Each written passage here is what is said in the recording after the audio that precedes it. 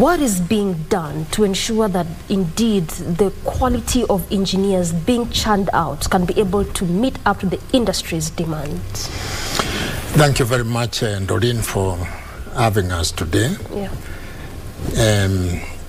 As my colleagues have said, engineering is a very precise science, and things must be put in place to fit, and what is learned must be applied practically.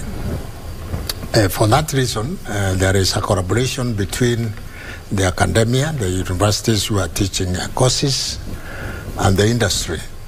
And in between there is a regulator who is Engineers Board of Kenya, where our main role is to ensure that standards are made and maintained, and that the programs taught in universities, the engineering programs taught in universities, are relevant to the industry. And therefore, there is need for those programs to be looked at, evaluated, and then accepted by the regulator. And the way this is done is to involve both the academia and the industry. They come together, they go to a university, they make sure that that course, it has enough competencies who are teaching, the faculty are the right, have the right qualifications. Also, there are facilities, like if it is a telecommunications program, like lending to people working in a studio like this.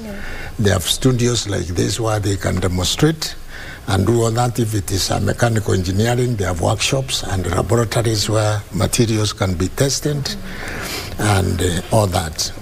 And then again, we'll make sure that those students are exposed to the industry in their training by organizing attachments, so that whatever they are learning in theory can be seen in practice. And by the time they graduate after 5 years, then they are competent to be licensed as graduate engineers.